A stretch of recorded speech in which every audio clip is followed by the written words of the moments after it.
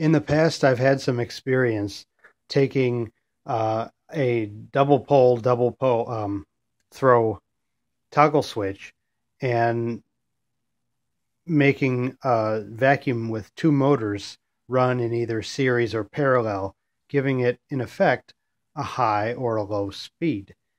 And since building that rotary phase converter, I gained a little experience with timer relays, and that gave me the idea to create an automatic series to parallel switching mechanism for a central vacuum unit using a relay and a timer relay, in addition to the relay and transformer that turns on the system as a whole.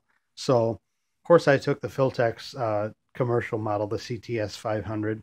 That's the cool machine to play with. And what we've got, of course, in here is the relay and the transformer that turn the vacuum off and on from the wall inlets with 24 volts. And the wiring I had to modify, of course, to take each motor and hook it into this relay, which was added. And this is a double pole, double throw relay.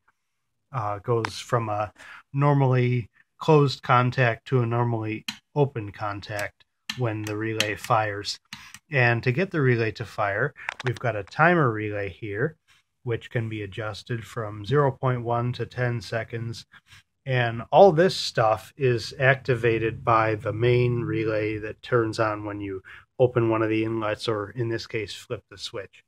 So, and I put a little light in here that starts off at about half brightness and then goes to full brightness.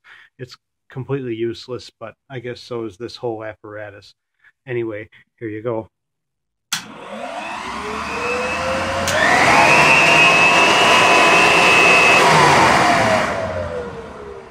And then it resets back to series, so the next time you flip the switch, it'll start on low and then go to high.